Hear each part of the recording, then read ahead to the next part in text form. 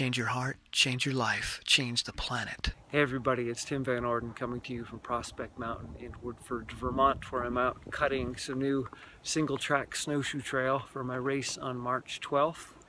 Be there! Anyway, I'm listening to a great book called Making Things Happen as I'm out here making something happen. I had this idea in my head for this new, beautiful single track through a spruce forest, and I'm turning that idea into reality. So far, I've got about 400 meters of sinuous single track cut through these spruce trees, and I'm hoping to make about a kilometer before I'm all done. And that's a lot of work. And I haven't been in the best state. I've been in a rather low point. But just because I've been at a low point doesn't mean that I haven't been making things happen. All too often when we're in a low state, we want to create ideas, we want to create fantasies, we want to dream about new possibilities because that makes us feel better. And then now that we feel better, well, we don't really have to take action because the problem's solved. I feel better, so I can just hang around the house feeling better for a little while until I get bored or until the feeling wears off and uh-oh, what do I do now? So something that is a really key component of my life and my process is to fill up my gas tank with creative projects that are really simple in their execution. Now, cutting through a spruce forest, is that easy? No, it's not easy. But is it complicated? Not at all. It's simple, yet effortful. And that's really important. If it was complicated and effortful, it wouldn't fill me up. It would drain me. I'd be overwhelmed by it. I've already got too much complication in my life. That's one of the reasons that I go into my low points. I just get overwhelmed with too many projects, too many ideas, too many people that want to reach out to me and seek help or collaboration. And it's like, too much. All good, but too much. Can't take it. And then something potentially negative happens, like breaking my toes, and now it's like, wow, okay, what do I do? I can't run to fill my gas tank anymore, so I've got to find something else. Running is not complicated. You get dressed, you go outside, and you run. Effort, yes. Complication, no. Very simple. Fills tank. So in order for me to fill my tank in those low points, I engage in something effortful, gets the heart moving, gets the blood pumping, changes brain chemistry. Yes, effort does change brain chemistry, which is why you should exercise. Not just good for your body, good for this too. But secondly, I get to accomplish something. Each little step that I make, every 5 or 10 feet that I move through this forest is a sign of progress. It's a sign of accomplishment. It's like, hey, I made something happen. I didn't just think about it. I actually am out here doing it, and I can see the results. I can run back and forth on my trail that's right now a couple minutes long. Eventually, maybe it'll be 5 or 6 minutes long. It doesn't matter. I'm making something happen.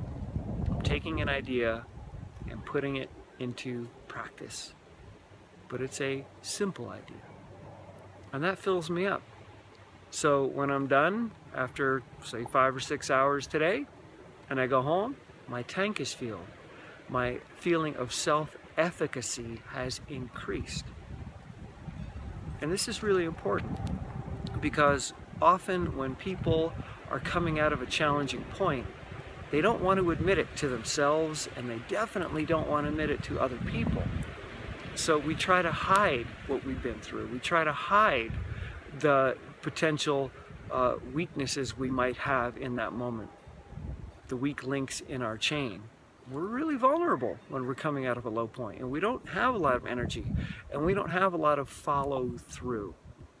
So it's difficult for us to follow up, which is one of the things he keeps talking about in this book, following up.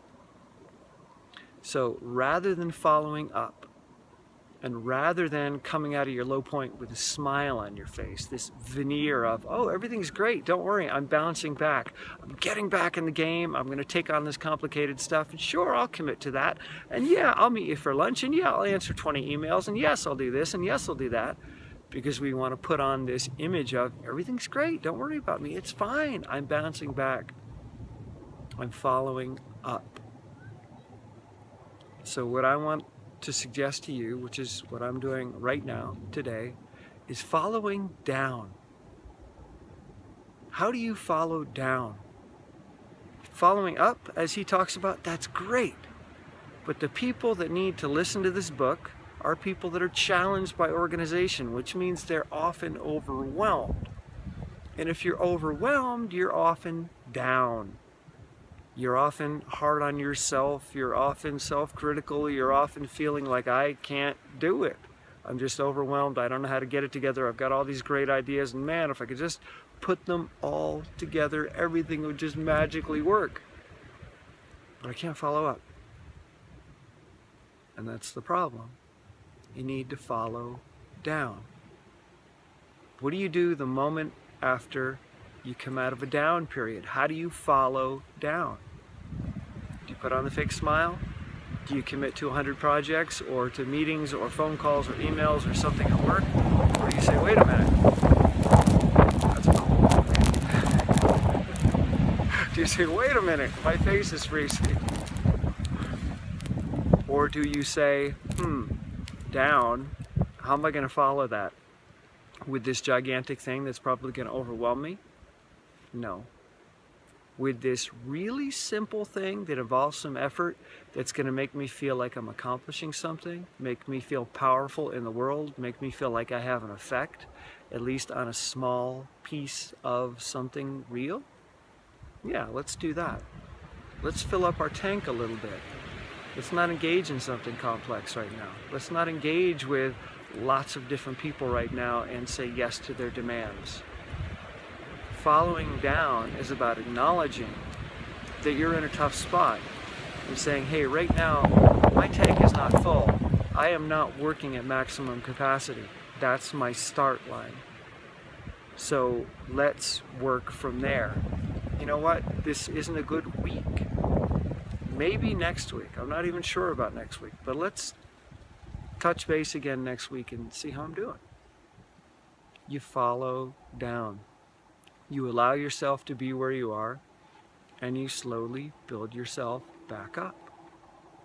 You don't worry about the end result. You just engage in the process and move towards something where you can see that you've made a difference.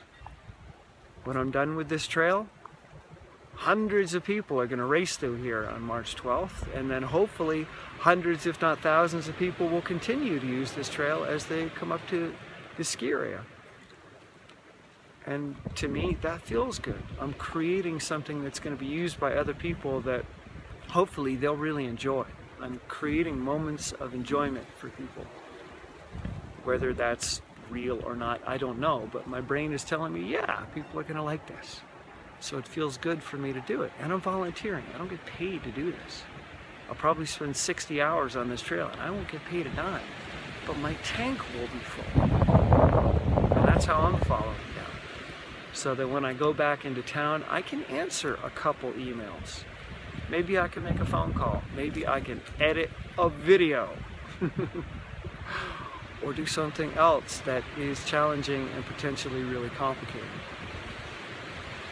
So if you're stuck, yeah, it's great to listen to people who are organizational experts and they're going to talk about following up, but maybe you're not ready to follow up yet because you got to be up to follow up. But if you're down, let yourself be down and follow down and be gentle. Fill up that tank little by little. And then eventually, you'll be up. And then you can follow up. All right, I gotta move. I'm freezing, standing still here. I love you guys. See ya. I want to talk to you today about coming back, because that's what I have been working on myself.